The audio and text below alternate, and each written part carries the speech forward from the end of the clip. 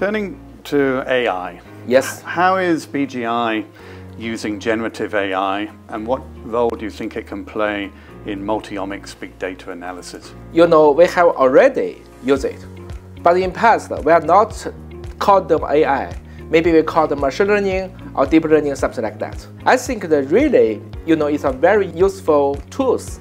It can help the doctors and even the public quickly understand the language of life.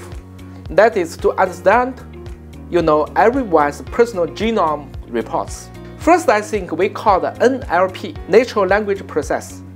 But the most language people speak is not really natural. It's just the human language. It's not natural language. English, Chinese, Japanese, I think there's only human language, which is the really natural language.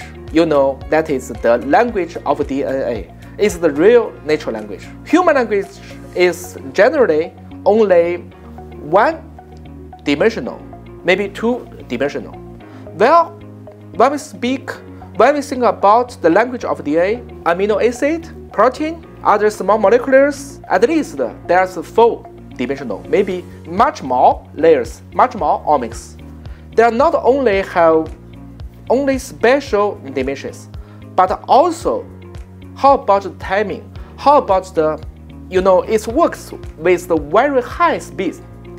This means that large generative models are very suitable for DNA and other studies of the language of life. Second, AI, artificial intelligence, have three pillars: algorithms, computer powers, and data. In many scientific fields, such as life science, I think the amount of data is still not enough to support the generative AI. So, BGI, our current work is still very focused on increasing the amount of sequencing data and other omics data. We want to construct the multi-omics data together. We often talk a joke: no budget for algorithm optimization. With enough budget, you should buy more GPUs. In our region, no budget, you just do the data mining. If you have budget, you need more sequencing. So I think when the amount of data is large enough, we will see some conclusion will emerge.